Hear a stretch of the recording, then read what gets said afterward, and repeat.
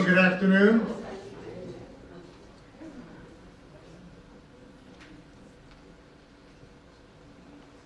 As I think many of you know, when you have visits and talks from important people, there's always somebody up here with a tie who says, "Welcome to Northeastern University." So today it's my privilege to do that. I'm Mel Bernstein. I'm the Senior Vice Provost for Research and Graduate Education here at the university. And it really is a great pleasure to welcome Ken Stuart back. For those of you who wonder what happens to people who get undergraduate degrees in biology at Northeastern, you're going to hear from one in a few minutes.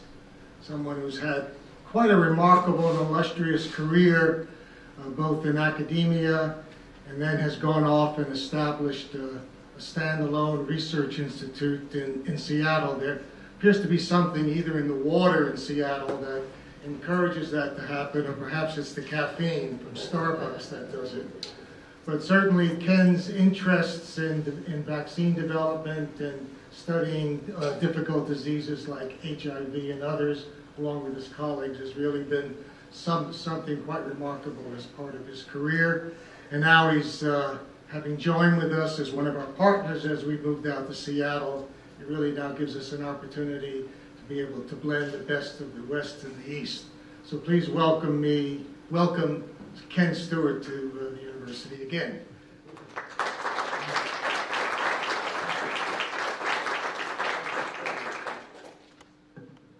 Well, thank you very much. It's nice to be back. And so I'll try to give you, this will be a little different talk for me because I'm going to try to give you a bit of an overview, but also get into some of the details so that some of the people who are not detailed molecular biologists will have something from this, I hope, and others who are detailed molecular biologists will have something. So something for everyone or nothing for anyone. We'll see how that works out. It's actually, in May, it'll be 50 years since I graduated from Northeastern University, so pretty, I don't know what happened at the time. It's been pretty eventful. I'll tell you a little bit of what's happened at the time. So I'll give you a brief history here. So as you can see, a little hard to see from this stamps. I'll just do it with a picture. Yeah, that's okay. So as you can see, that I started at Northeastern, got my bachelor's degree, didn't know what I wanted to do. Took a master's at Wesleyan University, where I went into a laboratory, started doing research, and knew exactly what I wanted to do. I found that I was working on the wrong organism. It was not a pathogen, but it was a protozoal parasite, and I'll show you a picture of the organism, a little video of the organism. And what happened is the biological complexity that I learned at Northeastern all came together when I was able to see through a phase contrast microscope the internal complexity of this organism. I see nodding head. It was the wrong organism because it was not a disease agent. I'd done a lot of reading in dusty libraries late at night and found out the organism I really wanted to study was Trypanosoma brucei, the cause of African sleeping sickness. I looked around to do a PhD. Much to my dismay, there was no one in the country working on African trypanosomes at the time. I found that a former student of my master's mentor would accept me in his lab under the condition that I wouldn't expect him to teach me anything. I found this perfectly acceptable. So I went to the University of Iowa, did a PhD. It was actually great training because I had to figure out everything on my own.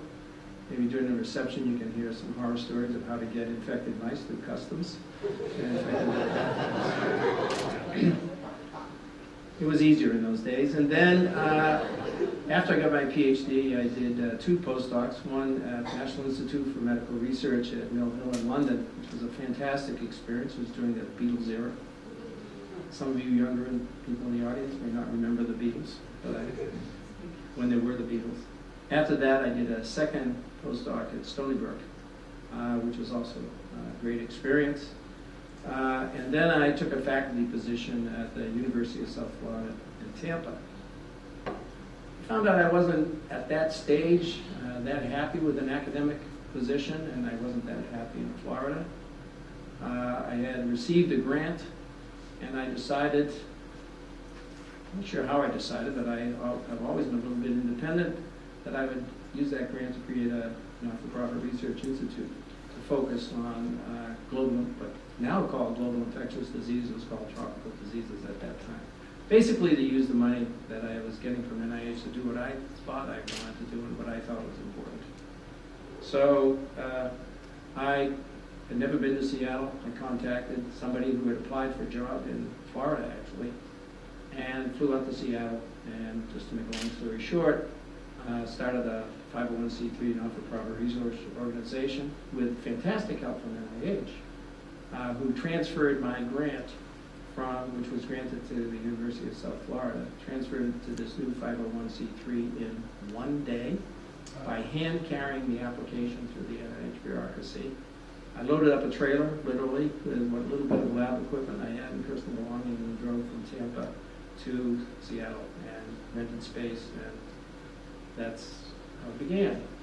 So that was in 1976. 3 years later, here's the entire institute. We were in a shopping mall just outside of Seattle.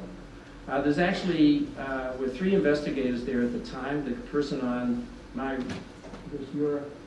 your right is Steve Reeves. He's since started a biotech company, Corixa, and then is now at the Infectious Disease Research Institute. He was a postdoc in my lab and then started his own lab. There was another person who's not there, and I'm there, second from the left, and in my Hawaiian shirt. And then in that picture, the 3 people standing next to Steve Reed are members of our board of trustees who also washed the glassware. We used glassware at that time.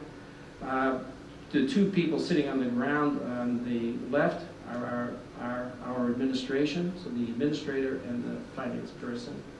There's a couple of technicians and a couple of volunteers on the ground, and then the other people, there's 3 technicians standing and a few postdocs. That was the entire institute in 1976. So to fast forward a little bit, we moved to Seattle and grew a little bit, and then we raised a little bit of money and we built this building. So this is a bit over 100,000 square foot building, state-of-the-art laboratories. It's got more concrete in it and steel in it per square foot than I think any other building in Seattle, actually. And it's designed to be vibration and proof and take loads. We have now a bit under 400 personnel at the Institute, and our budget's about $55 million a year. It goes up and down a little bit. This year it's a little down. I think it's happened to a lot of people.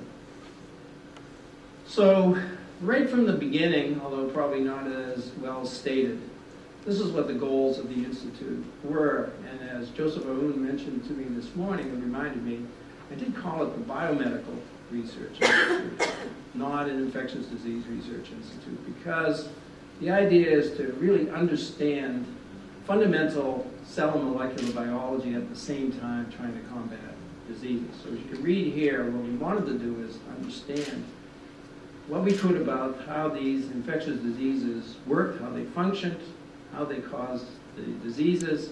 And the reason for this is we wanted to develop both biological understanding, but also interventions to either prevent the disease, the suffering, and the death from the disease. And that's basically been the mission of the Institute ever since. We underwent a little bit of branding, tried to get rid of Seattle out of the name, decided not to. And so our shorthand name is Seattle Biomed, but the full name is Seattle Biomedical Research Institute. So the areas that we work on are in viral diseases. We have a program in HIV, a smaller program in dengue and influenza. HIV is focused on that. They're all focused on understanding vaccine development and immune responses to these diseases, to these infections, and also to immunization. Bacterial diseases that primarily focused on TB. We had to build a huge BSL-3 facility. It was very expensive. But we also have an emerging biodefense program which is really focused on protein structure biology. And then the protozoal diseases, malaria, toxoplasma, which is related to malaria, and trypanosomatids, and I'll tell you a little bit more about malaria and the trypanosomes a little bit later on. And then, as I said, one of the goals is to understand fundamental aspects of cell biology, molecular biology, etc. So here are the pathogens. I'll step out here. Maybe. Can you hear me in the back? So that's the HIV virus budding off, influenza, dengue virus, TB bacteria. This is malaria, and that's a malaria parasite that's bursting out of the red blood cell. And these are the trypanosomes. And what you're looking at is is about all that is known about trypanosomes in the study of research. And it's been astounding to me what has been learned in the since I started working on trypanosomes. It's really been dramatic advances. Not that it's led to many interventions yet, but I project in fairly short order it will. So right from the beginning, we wanted to take an integrated approach to this research.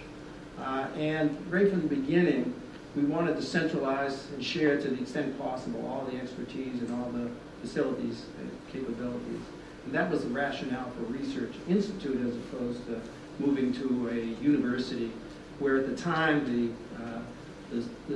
what happened is you'd have a faculty member with various numbers of people in their lab, and they had their own project. They interacted to some degree with others, but pretty much worked as an independent entity.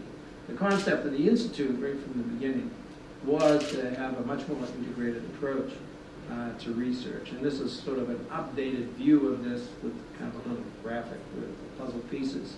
But there's four major components. You can slice this pie in a variety of ways, but we have a lot of expertise that's focused on understanding the biology of the pathogens, both these protozoa, bacteria, and viruses, or all three. In addition, we have a lot of expertise, technical expertise, as listed in the lower right. You can read them faster than I can say them. We have a lot of technology, which are in technological cores, many of these. And what we don't have, we access through partnerships, such as chemistry, for example.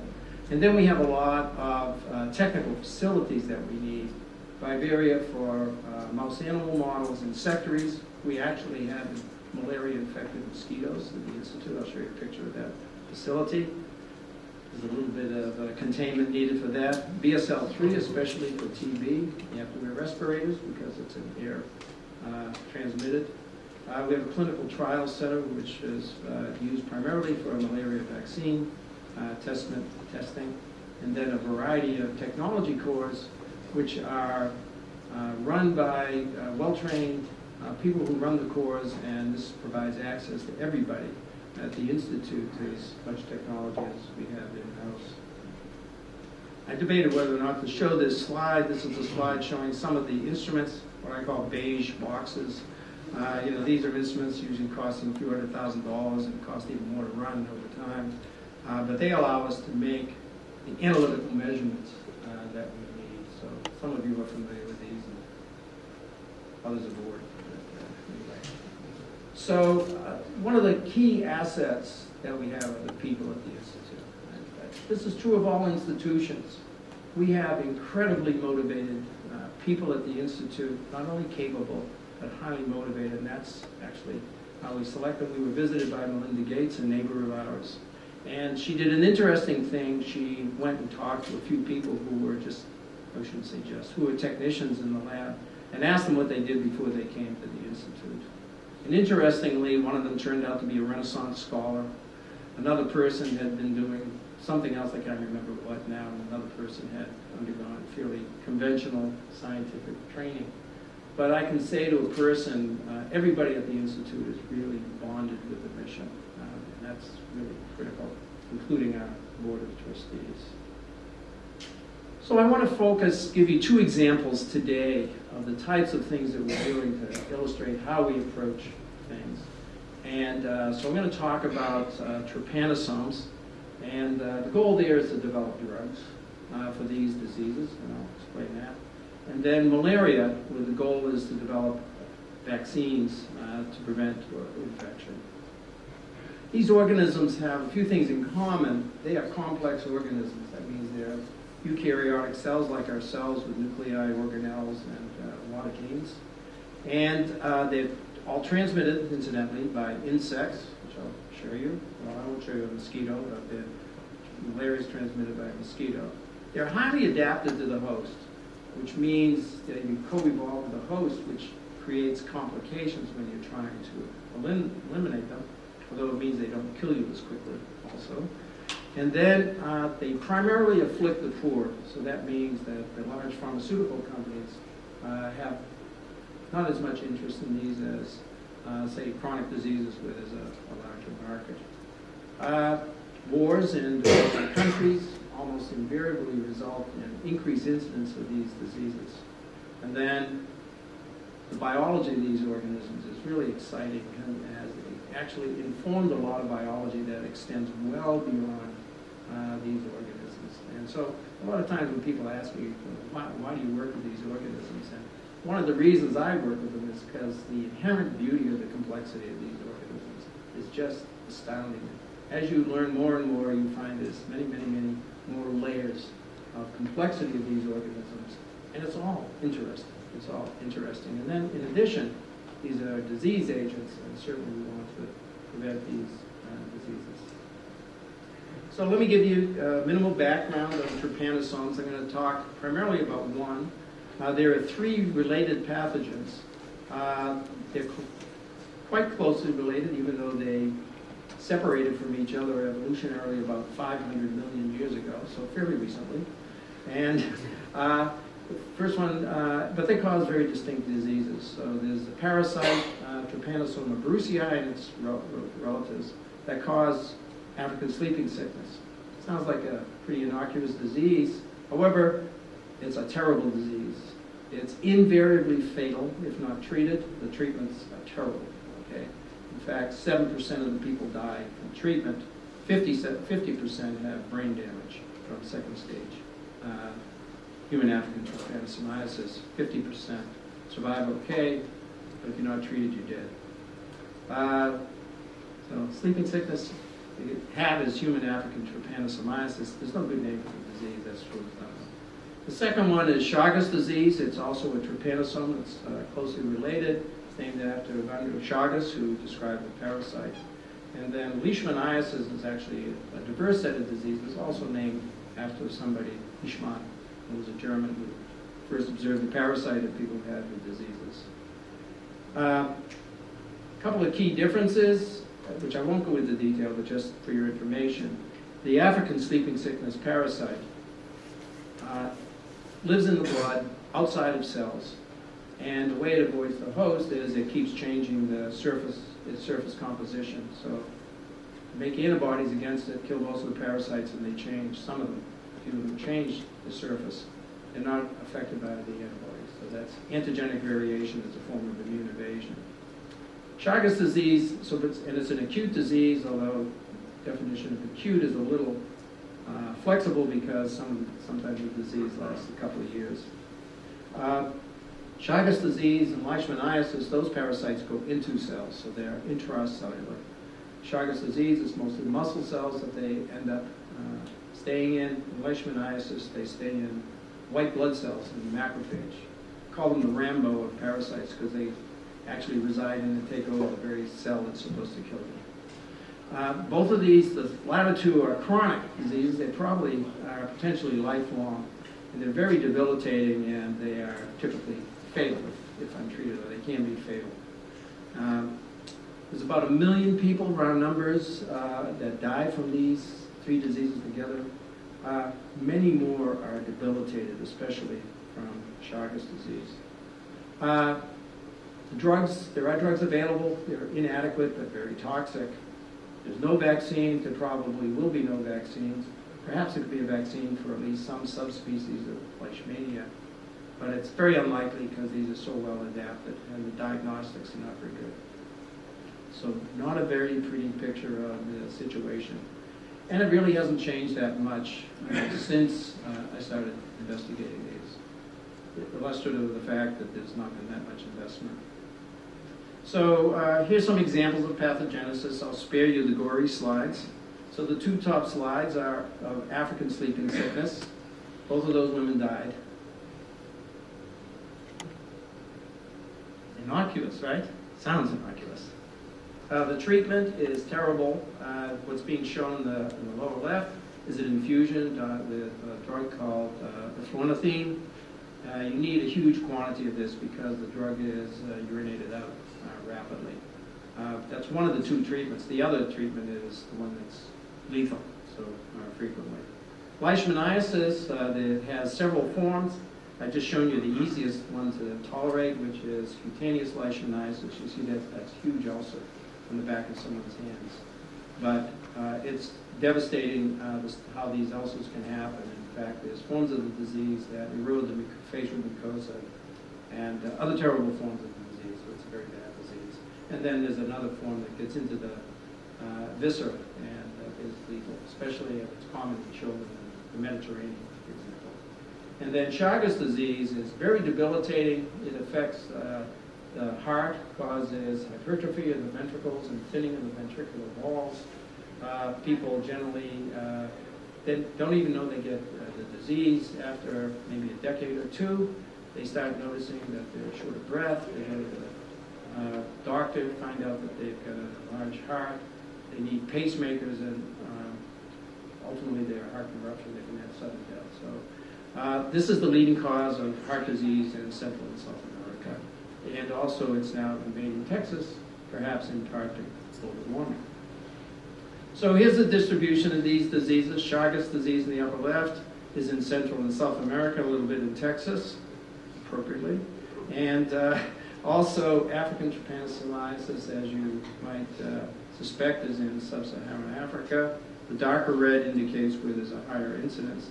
And leishmaniasis is widespread throughout the tropics and subtropics. So here's what the bugs look like. They're stained to show the nuclei. You can see a little bit of the cells. Leishmaniasis, they're inside a macrophage. They're just spherical little cells. You can see there's a bunch of them inside the macrophages. And then there's the African trypanosome, and then Trypanosoma cruzi, which causes Chagas disease. And those two organisms look alike, and they have more similar genomes. And sandflies, and that sandfly is tiny, by the way. I have some sitting in a vial on my shelf there. You wouldn't notice them. You would notice them biting you. Tsetse fly, you would notice, it's about the size of a horsefly, very aggressive. And the reduvid bug looks like a cockroach, but they feed at night, so, and the feeding is painless. So a lot of people who get infected from the reduvid bug don't know they get infected until they wake up and they have a swelling, typically around the eye. So those are the parasites. Those are the organisms that transmit them. Now, just to give you a little bit more feeling for the internal detail, here's a couple of false color electron micrographs showing a little bit of the subtleties of the external structure, but I think what's more interesting is the internal structure. You can see there's a lot of complex internal structure of trypanosome in the upper right, and then leishmania in the lower left. They have these little tails, these little flagella that sometimes run along the length of the cell, so you can see in the African trypanosome, T. brucei, you can see there's a flagellum that's running across the cell. It's actually attached to the cell, and it's a motile organelle. So this is similar to the image that I had when I graduated from Northeastern. I went to Wesleyan. I got a phase contrast microscope. It wasn't a trypanosome I looked at, but it was a related organism. And I'm going to show you a little video. And what I want you to pay attention to is you can see there's some little dots inside these cells. And these are complex organelles made up of, probably in the case of the mitochondrion, about 1,200 proteins. And then there's a bunch of other little spherical bodies that contain different proteins, do different things. So these are the inner workings of the cell. This is what attracted me to work on these organisms when I realized that all this complexity, DNA replication, metabolism, everything that I'd ever learned about at Northeastern was actually happening in something magnified 2,000 times you couldn't see unless you had a phase contrast microscope. So I'll probably run through this a couple of times, and maybe I'll pause it. I can find the cursor again. There we go. It's brief. So they tend to swim. What you think is the front is actually the back. Just the way they are.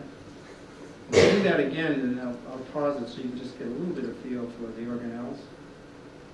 You can just see the organelles inside. And the other thing you can get a feel for is that unlike the electron micrograph, these organelles are dynamic. They're actually moving around a lot. and there's a lot of molecular dynamism that's happening. The proteins are interacting with each other, and then separating, and then they're being modified, and then there's molecules going in and out. So that's part of the new approach that people are thinking about, which is called systems biology. Trying to understand the interaction of all these molecules and how they're functioning, and then how that leads ultimately either to disease or in some cases to response to a drug, or in the case of the human system, the human immune system, how that could lead to an protective immune response or a vaccine. So these are all of the drugs that are currently approved for use for these three pathogens. And none of them are ideal. Let's just leave it at that. So there's a dramatic need for drugs. And some of these would not be approved as drugs today. They could never get through the approval process. Maybe one that could get through. They're all incredibly toxic. Some of them were developed 50 more years ago, actually more than that, through the German dye industry. Okay, that tells you it's way back. Okay, so how do we approach discovering drugs for this? Okay, so first of all, we want to understand how the organism works, understand the fundamental biology, validate the drug targets, and our approach is to use genetic validation and computation. Try to identify what are we going to try to find compounds that inhibit the function of some of these proteins, these drug targets. Identify and design and test drugs, so this is what we know with Mike Polastri. He'll do the design, we'll co-identify, I don't know, and we'll do the testing. And what's that? A few words, a lot of work. Very, very interesting, exciting, takes a lot of understanding.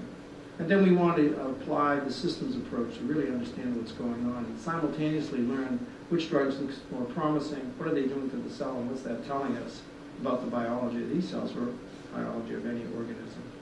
And then to actually get these drugs to get to people, we need to work with consortia that can move it through the drug development pipeline, which is a very complex process, and these are just early steps in that process. So this is a diagram of the genomes. We sequence the genomes of these three organisms as part of a consortium that we put together. And so what you'll see here are three sets of, these organisms have two pairs of chromosomes like us. So this is just showing one of each of the chromosomes of each of the three organisms, and we're aligning the chromosomes that are basically have the same genetic information with each other from each of the three different organisms. And there's a different number of chromosomes in each of the pathogens. So in some cases you'll see more than one chromosome.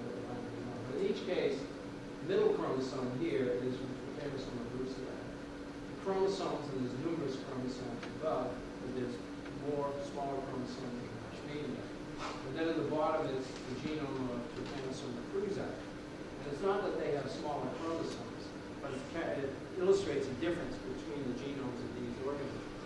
So these lines connecting these pathogens identify the genes that are highly similar between these organisms. In the first instance, there's a couple of insights that I won't go into from this. It was pretty startling when we saw this arrangement of genes.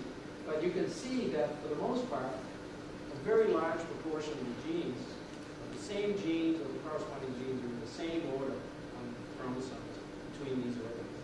So that shows a central similarity of these three pathogens, even though they diverged 500 million years ago. But there's differences that really relate to the differences in the disease and how these organisms evade the immune system. So these circles indicate genes that are only found in Trypanosoma cruzi. These genes encode proteins they put on the surface to evade the immune system, so antigenic variation. And then in Trypanosoma cruzi, these gaps are where there's lots of repeated sequences. In fact, they're repeated so much that the computer couldn't tell how many copies there were. And these are surface proteins Trypanosoma cruzi puts on its surface, but we actually don't know the functions of those. But it's probably related to immune evasion, either in the insect vector or in the when it's infecting a blood cell. And then Leishmania has some extra genes, and what it's probably doing is manipulating the function of the macrophage so that the route that it's taken has been to prune down its genome, but make certain genes that are not present in the others that can then control the immune response. However, each of these have about 10,000 genes, so we have about 25,000 genes in humans. So these three organisms together, it's more genes than the human genome has. Not much controlling information in between the genes. That's a big difference. And all of the drug targets are there. And if you could make a vaccine, all the vaccine candidates are there. It's a little difficult to tease out of the 10,000 genes per organism what's the right one to test it. So it's a,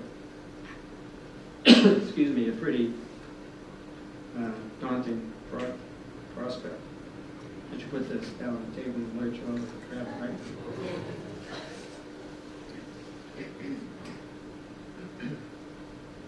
So I'll show you how we've tested whether these genes are potentially good drug targets. The way we do this is we had, and others had prioritized what are the most likely drug targets. Then genetically we removed the two genes, two copies of each gene that was identified as a prioritized drug target by genetic methods using recombinant DNA techniques, and then put in, not in that order, a gene, a copy of the gene that we could switch on and switch off using an antibiotic tetracycline. So we could have cells, in fact the same cell line, that in the presence of tetracycline the gene would be off, the only copy of the gene, and the absence of tetracycline, that gene would be on. And so as you can see here in that top slide, the parasites over a series of days just keep growing when the gene is on. When we shut the gene off, the cells die. In this particular case, this is a gene that has a role in protein biosynthesis.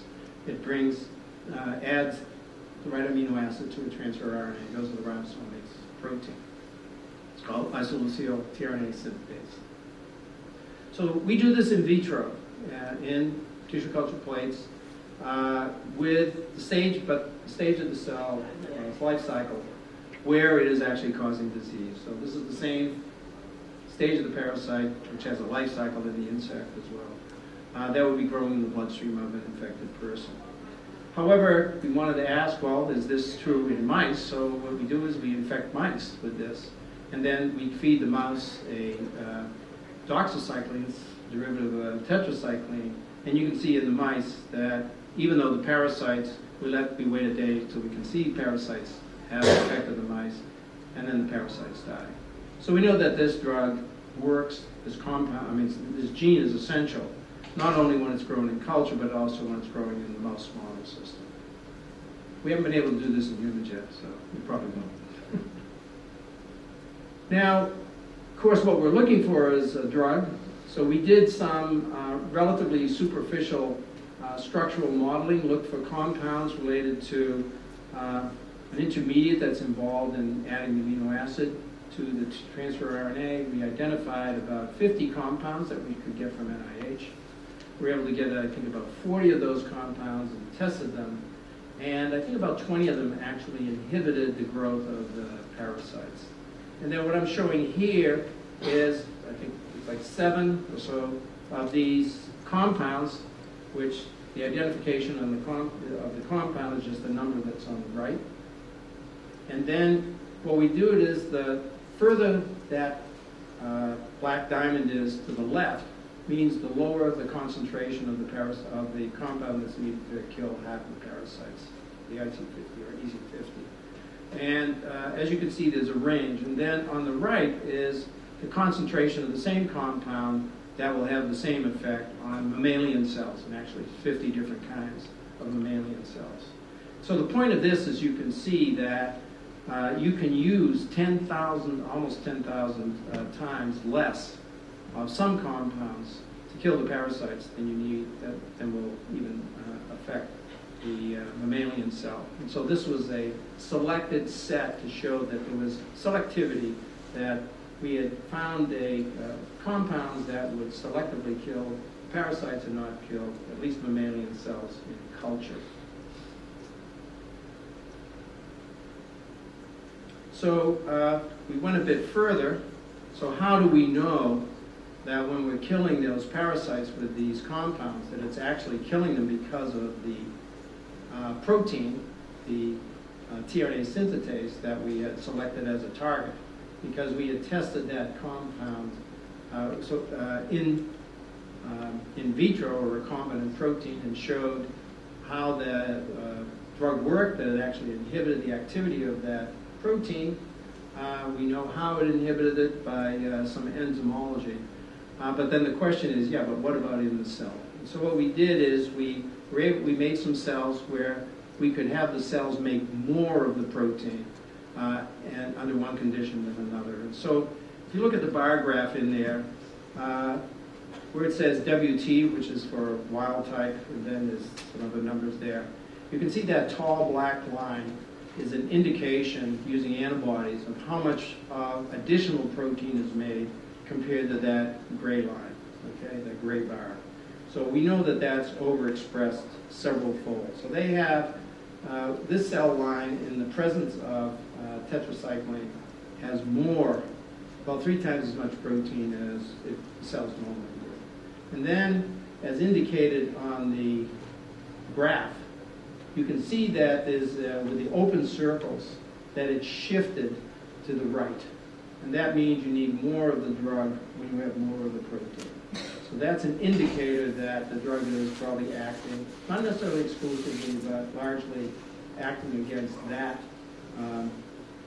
protein. And we're measuring cell growth, we're measuring the amount of you need to block the cell growth 50%. And then if we, instead of putting in a wild type version of that protein, we put in a mutated version of the protein, it eliminates that shift. So we have good evidence actually that this compound is acting on that protein within the cells. So we then took this compound and we asked, well, that's good enough. Does it actually cure mice? And so in the top graph, what we do is we infect mice. We wait about a day until there's about 1,000 parasites growing per ml of blood of the mouse. And then we give it different concentrations of this compound, which just has this long number. And you can see that what's happening is that as the concentration goes up from black to orange to blue, and then whatever the other colors are, you can see that the line is going, the line is going down. And that means there's more inhibition that's associated with more drug. And so that's a good dose response indicating that this drug actually will cure the parasites within mice. And then we do what's called the Kaplan-Meier curve. We just ask, well, do the mice actually survive? Because we don't know whether it's truly killing them. We know that it's knocking down their growth rate. Are they gone?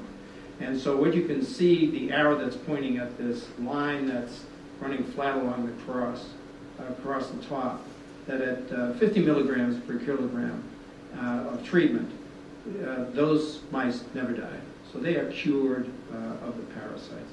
At half that concentration, the mice eventually recover, probably because the parasites go into the brain where there's less accessibility of this particular drug, and then they come out, or at least less accessibility at the concentration that we're using. So the concentration in the brain may be less, or whatever other site exists. So that's that tRNA synthetase. We also, another set of proteins that we looked at are protein kinases, and the reason for that, there's been a lot of drugs directed at protein kinases. Protein kinases do simple things. They add phosphates to proteins, and it has a dramatic effect. It regulates the activity, controls the activity of the proteins. And so we tested this, about 180 protein kinases in African trypanosomes. We were able to test definitively 91 of these, or almost definitively, and show that out of those we identified 20 that are essential, again by shutting off the gene. This is the graph is just an example of that. We show that 20 of them are essential, 37 are not essential, and the other 34 of those set that we tested are probably not essential. We just haven't fully completed those experiments yet. And then if you look at the picture of the cells on the lower left, especially the lower left of the 4 panels, you can see what look like some weird-looking things, at least weird to us. And those are monster cells, and that's 1 day after, 24 hours after we shut off the expression of the gene, and those cells are very sick. They're dying. Then on the lower right, what we're able to do is we're able to put in a copy of the gene of this gene that had a fluorescent tag on it and ask where is that protein in the cell. And it turns out that it's in little dots in the nucleus, which are called speckles. This is associated with the regulation of RNA processing or RNA splicing, which is a mechanism of gene regulation. And it turns out, in collaboration with people at the University of California, San Francisco, when we treat with drugs that we know interact with this kinase, it disrupts this RNA processing. So now we're able to use the drug as well as these mutations to understand the process of RNA processing in these cells. So the next steps for drug development is to utilize the consortium. We've created a lot of consortium interactions. Some more active than others. And this actually together allows us not only to go through the early stages, the preclinical stages, but actually to move the drug through animal studies, ultimately through human studies by using this consortium. You'll notice in the lower right we've added Northeastern University to that. All right, I'm going to shift gears quickly now. We're going to talk about something completely different, and that's malaria. Okay, each year there's somewhere between 300 and 500 million cases of malaria each year, and hundreds of thousands of deaths, mostly in children under the age of 5. There is no vaccine. There's one under test. Drug resistance has developed, and diagnostics is not very good. So, big problem. It's a big problem. I just want to give you a little bit of background so you can understand what we're doing. As you probably know, malaria is transmitted by the bite of a mosquito. There's these little motile forms that I'll show you a video of that after the mosquito deposits these parasites, they go into the capillaries, get into the bloodstream, and then go to the liver. They infect the liver cells and they multiply so that each parasite makes about 50,000 parasites. But there's no disease at this stage in the liver. The parasites then exit the liver, they infect red blood cells, and there's repeated rounds of multiplication. There's a lot of complexity that happens at this stage that I don't have time to go into. But this is where there is disease, and actually there's several forms of the disease. And then the parasites start producing sexual stages that get picked up by the mosquitoes, and then complete their life cycle in the mosquito to go infect somebody else. So this is what they look under the microscope. This is under ideal conditions. If you ever looked at a stained smear of blood from someone that's infected with malaria, you wonder how people diagnose it. And I guess the answer to that is with low accuracy, because I've looked, and it's really, really difficult unless the person has a very heavy infection. On the left is the early stage of development. There's basically one parasite cell in there. On the right, that cell is undergoing multiplication. They'll make up to as many as 16 parasites per red blood cell, burst the red blood cell, and then go on and infect others. So here's a little higher power image. The one in the upper left is the sporozoite. So that's the stage that's delivered by the mosquito. It's very important, sporozoite. After it comes out of the liver, if you look in the center of that upper right, you can see a little flask-shaped cell that's poked up against a red blood cell. So that's the liver stage, or actually the stage that also will burst out of infected red blood cell that's in the process there of infecting the red blood cell. And then in the lower left is the parasites section, so it's a slice through an infected red blood cell, which is stained, false color image actually, and you can see that there's parasites multiplying in the red blood cell, and then on the lower right you can see two red blood cells, one full of parasites that hasn't burst yet, and then one that has burst, with a better quality image than I showed you earlier. So what are the vaccine concepts? Can you develop a vaccine against these? And the answer is yes, absolutely yes. So the stage before the parasites complete their cycle in the liver is called the pre-erythrocytic stage. It's the stage from the time the mosquito bites before the parasites come out of the liver. If you use parasites which have been irradiated with X-rays, so they're alive but they're disabled, and they can infect and get into the liver, but they cannot get out of the liver, cannot reproduce. If you give people enough of those parasites, they become immune, and you cannot infect them again, at least with the same strain of malaria parasite, and probably with other strains. So they have what's called sterile immunity. They are protected from infection. And so this is not due just to the whole organism, it's probably due to some components of the organism. And so the vision is to develop a vaccine after we identify what those components are that are responsible for that immunity, and then formulate it in a way and figure out how to deliver it so that we can mimic that type of immunity. The other approach is to immunize with whole organisms, and currently we're doing both approaches experimentally to understand the immune response. In the blood stage, once they're in the blood stage, there's a type of natural immunity that occurs, but the parasites are not eliminated. They're present there almost all the time, actually. And there is immunity that prevents disease, but people who live in endemic areas probably all have parasites almost all the time in their circulation.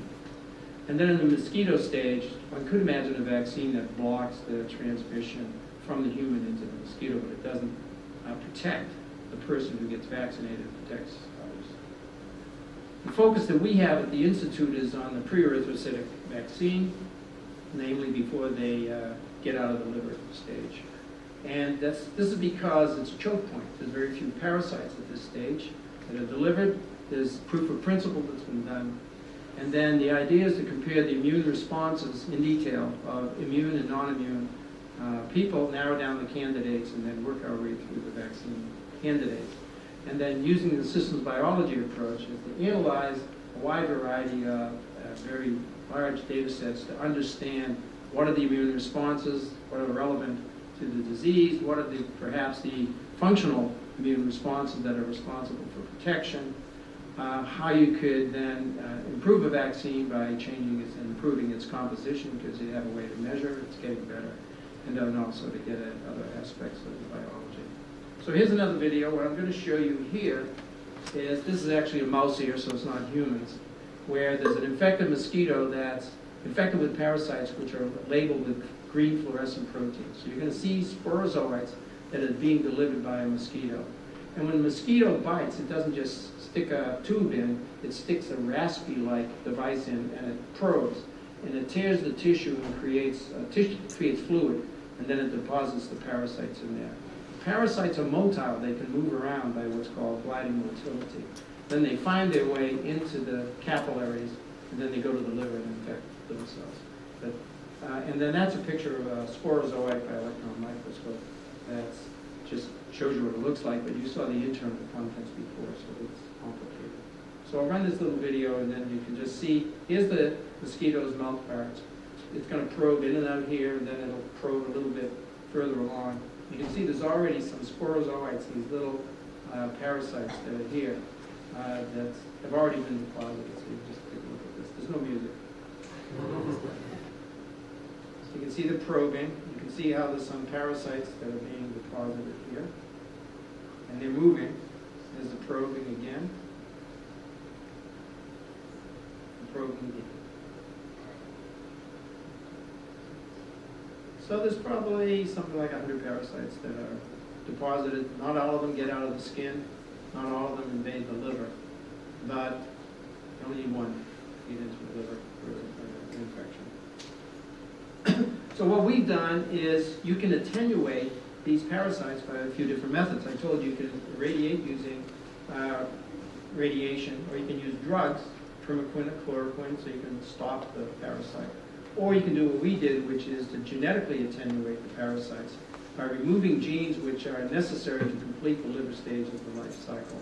They can go through the rest of the life cycle, but they can't get out of the liver. And so we've made a number of mutations, which are listed here, which are called P52, P36, et cetera, et cetera. Doesn't mean much, just an abbreviation, but what we've done is we removed genes. Now, malaria only has one set of chromosomes. They're haploid. So we only have to do this once, so it's difficult. And then this is a diagram of what the reddish brown is supposed to be liver cells. Normally the cell will go through this growth and replication and then release of these forms called merozoites that infect their blood cells. These other mutations where we've had removed one or two genes get arrested at a certain stage. And so what we did is, oops, I didn't have to do that yet. Sensitive. So we use this mutation here that stops them in the early stage. Okay? So these will infect, those should stop early in the life cycle. We know that these genes have a role in bringing nutrients from the red blood cell into the parasite. We don't know all of the details, but that's what they do. So here's the room. Here's people doing a clinical trial. They're all dressed up in nice little white coats, and they're dissecting mosquitoes to look at if they're infected or not infected, because this is part of a clinical trial where people have, in this case, I don't know if they're being immunized with or being challenged, because we immunize them with 3 rounds of mosquito bites with these genetically attenuated parasites. And then after 3 rounds, wait a month, have the last one, and then we give them wild-type mosquitoes, which would normally infect them, and see if they're immune or not, and look at their immune responses. So this is what the challenge looks like. Again, there's friends looking at the demonstration. So the mosquitoes are in that ice cream cup, which has a net on the top, and they bite people's arms. We basically let people get a few mosquito bites, and then we have controls. People who have not been immunized, we know they always get infected, so we know that mosquitoes work. Okay. And then we ask, in this case, so this was a trial. This is a trial, so we're early stage in this, where we looked at the responses. Now what happened is we had to stop this trial because these parasites are not completely attenuated. 1 out of the 6 volunteers got a blood stage infection. So we had to stop the trial, so we could never do the challenge to find out whether the others were protected. So unfortunate, but that's the way it goes. But anyway, what we did see is that there were immune responses, okay? There were, on the top, there were cellular immune responses, which are responses to this major surface protein, which is called circulating surface protein, or CSP. Those little dots indicate that those are white blood cells that are making immune responses in response to CSP. And then using a flow cytometer, looking at a certain subset of the cells, as indicated by the circles, I know it's not that obvious, is in response to CSP, these cells are also getting activated and showing that they are immune responsive to this protein. So the human immune cells have been educated to recognize the presence of these parasite proteins. And these would be the type of responses that you'd expect from a protective response. There's also antibodies produced, and you can see, as indicated by that red oval here, that there's antibodies after the 2nd round of immunizations. We were unable to do the 3rd, or got cells from the 3rd in this case, or antibodies from the 3rd. There's antibodies produced that are specific for this liver stage protein, the CSP protein, but there's no antibodies produced to this major surface protein of blood stage parasites. So we know we've restricted the immune response to the liver stage. We don't know if it's completely. And then we used the microarray, which had dots of 2,300 proteins out of the 5,300 proteins, to ask, whether there's antibodies against any of these proteins. And on the upper right here is the array, which is just tested with antibody for which somebody has not been exposed to malaria. And on the bottom is antibodies or antiserum from a child in Mali. And you can see all those dots that are lighting up are indicating immune responses to some of the parasite proteins. But when we check with the raw data here after immunization, what we found is there's a smaller subset of proteins, maybe about 30 proteins, most of which we don't know what they do. CSP is definitely one of them, but there's about 30 proteins that there's immune responses to, antibody responses to, that are potentially new candidates for a vaccine. And then, so the question is, can we develop some assays where we find out whether, it can be a lot of antibodies, but are they doing anything? So we develop what we think is a functional assay to assess whether these antibodies do anything. So this is an assay that was developed to ask whether these antibodies would prevent sporozoites from getting into liver cells. And so what we do is we infect liver cells. We look with a flow cytometer. So if you look at this SPZ is for sporozoites. If we incubate these cultured, these are hepatomas cells, transformed liver cells. If we incubate them with sporozoites that are fluorescently labeled, we can see that this population of cells in the flow cytometer are these sporozoites that are now inside liver cells. That's what it's measuring. If we use dead sporozoites, we don't see that. And then if we incubate these with antibodies that mate against this CSP protein, you can see there's a dramatic reduction in that number of cells. So this is an inhibition assay that's inhibiting the invasion of the sporozoites. And so when we apply this assay to the serum from these volunteers who have been immunized, we can see, as indicated on the right side of each of these panels, these are each individuals. When you look, you can see that there's a downward curve over time with each dose of parasites, indicating that there's inhibition of this invasion, indicating that there are antibodies that are present that prevent invasion of these liver cells. Now, frankly, you don't know whether this is indicative of the real mechanism of protection. We don't know if it's a surrogate assay or not. So we're trying to develop a more robust and appropriate assay. So what we've done is we're using mice, which are immunocompromised mice, and transplanting into them human primary hepatocytes, or human liver cells. And then what we see is that, moving from left to right, that when we infect these with sporozoites, you can see that the development of these parasites, and then we're just staining nuclei here. So there's probably something like 50,000 parasites in this, starting with a single parasite. So this is what's going on in the liver. And then what happens is that these, it's not real obvious here, but indicated by the arrows, after they reach a certain level of infection, the pieces of the liver cell blub off, and then they release parasites, and if we inject human red blood cells into those mice, into the peritoneum of the mice, those red blood cells get infected. So we're able to mimic that red blood cells, that pre-erythrocytic to the erythrocytic stage within the mouse. So we can start to ask questions if we start engrafting, bring immune cells in to see if they will block that. So this is what we're developing.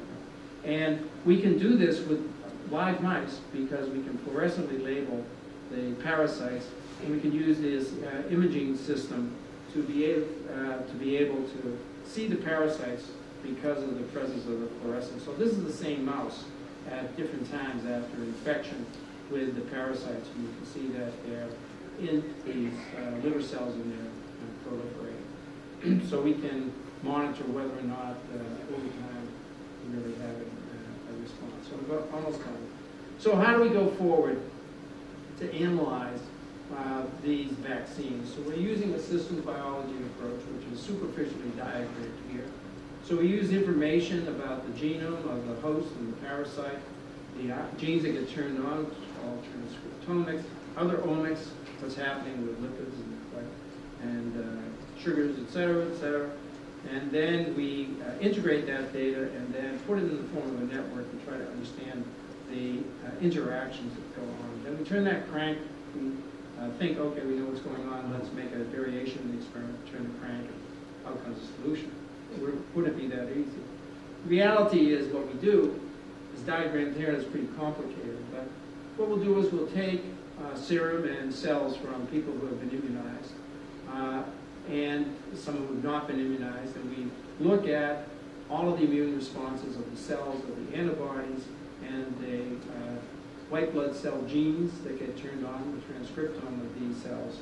And we look at what happens when they get immunized versus non-immunized, so we're seeing how they're responding to the presence of the vaccine. Then we can look at when they get infected, how they respond to that. And then we compare that to whether or not they've been immunized or not, and whether they are protected after the immunization. And then we integrate that information, and we get these networks of functional, what you consider functional interactions or processes that are going on. And then what we do is we say, okay, we now have a signal or a signature that's indicative of immune protection versus not protection.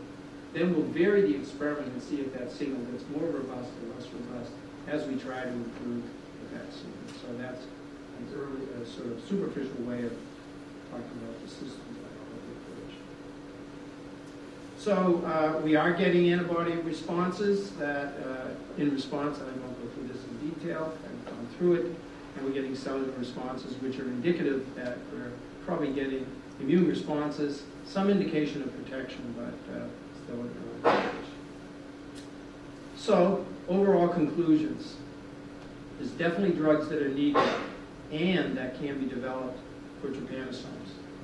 And including in that are not only African trypanosomes, but trypanosome cruzi that causes Chagas disease and leishmania. And progress is being made. And progress, frankly, I would say is accelerating. There can be a malaria vaccine. Proof of principle has been demonstrated. But there's a concerted and coordinated effort that's needed to really bring this to fruition. The efforts that's going on in the field, I would say are concerted but not coordinated and not sufficiently concerted. Let's put it that way. This is an incredible time for research. It's a little bit unfortunate. Things like sequesters happen because our capabilities are ever increasing. And it's both the technology and the knowledge are advancing at a rapid pace. So I would say the future of infectious disease research is actually very bright. When I started my career, when I was coming out of my postdoc, it was considered bleak. And actually, it was a big upswing. I think that'll happen again. And so our ability to move forward is only limited by human and financial.